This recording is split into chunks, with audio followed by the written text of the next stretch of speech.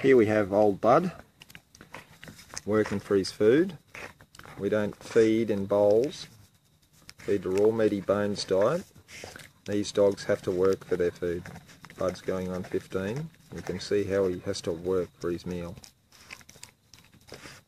It's a very tactile type of activity. They use their paws on the bones a lot.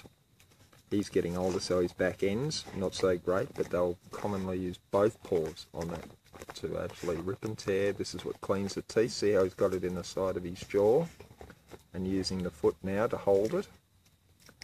This not only feeds the dog and makes them work, this is a classic example of how a dog should eat and how we want them to eat.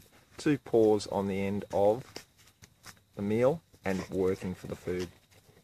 This is great for the teeth and gums. You'll see at 14 years old, this dog, he has got an awesome set of choppers on him. Have a look at what he's taking off there, and the tooth marks in there. You're good, don't you, Bud? And I can play with him. I can play with his head. I can stick my hand in his mouth or do whatever. This is how a dog should eat. Should not be protective of the food and should work for the food. We've got the others about working at the same time. This is Pudding, cattle dog. She's the same. She likes coming over and working for her food. She's a fairly slow eater, so she will continually work. And we have Nimble, who likes to hide. So we'll go over to Nimble.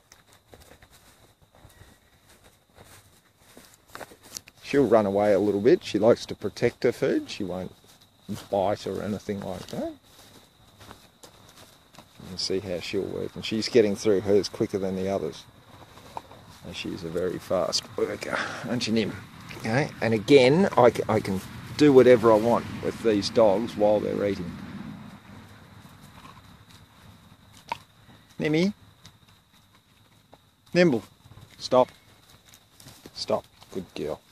I can take their food off them, I can handle them, I can do whatever I want while they're eating.